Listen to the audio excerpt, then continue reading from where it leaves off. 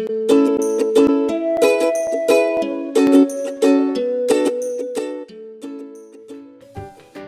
everyone, in this episode we will make homemade almond butter. You will need two things, a food processor and at least 3 cups of raw almonds. Don't soak them, no need to do this since the butter making process will pretty much cook them.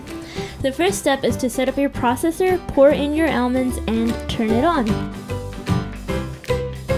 This process will take a while, from 20 to 30 minutes. I started a countdown from 20 minutes with my cell phone to give you an idea of the progress it makes and what it looks like. So you'll definitely need some patience with this process. Every few minutes you'll definitely need to stop the processor to scrape down the sides and even out the mix. About halfway through 20 minutes, some of the almond oils will be released and your mix will turn into a ball moving around the processor. The next 10 to 15 minutes will be the toughest, as you will frequently need to stop to even out the mix.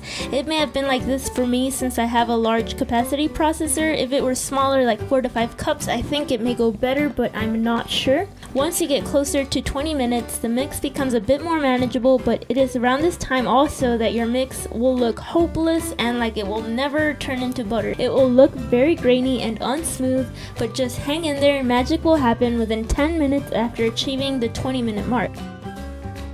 Around 30 minutes, your almonds will turn nice and smooth and you'll be finished. The process may vary according to your food processor brand and capacity, so it may be less for you. Now you're ready to transfer your butter to a container with a spatula. I found that these 3 cups of almonds turned into butter fit nicely into an old almond butter jar that I had from Trader Joe's. Since I was going to make almond butter cookies, I separated 1 cup of almond butter though. This should store in the fridge for 7 to 10 days, and then that's it. You have successfully made homemade almond butter. Thanks for watching and enjoy!